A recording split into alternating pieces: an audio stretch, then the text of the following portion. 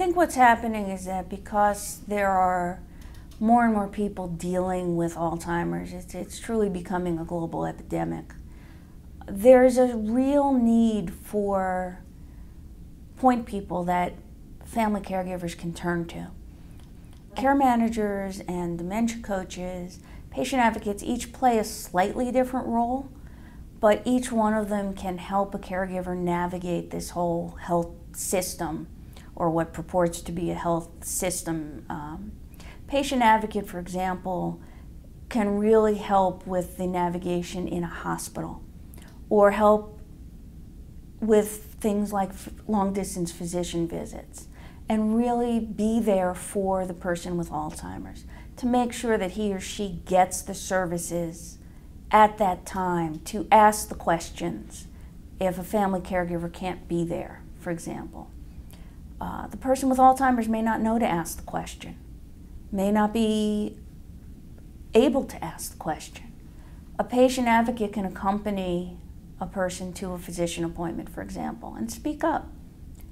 But their role is a little more limited in really navigating doctor visits or getting the person through a hospital visit or something along that line. And that's where most people who may be familiar with the term patient advocate have experienced them, is perhaps in a hospital.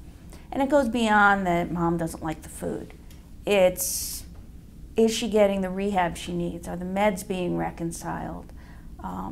Is she being treated appropriately for her condition? And very often in a hospital setting, for example, people may not be aware that the person has Alzheimer's because it may be early onset. They may just appear a little confused. So it's very important to get somebody in there that can speak up on the patient's behalf and say, you need to talk to me, and you need to explain this, and you need to reassure this person because they do have this disease, and you can't treat them the same way you treat a 35-year-old who doesn't have it. A care manager is a more comprehensive role and does just what it sounds like. He or she is responsible for the broader-based care and for helping the family navigate the entire process.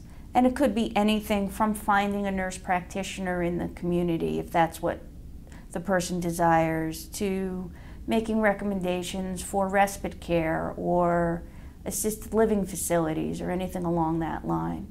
And also putting the person in touch with social supports or community groups that might be able to help out with care.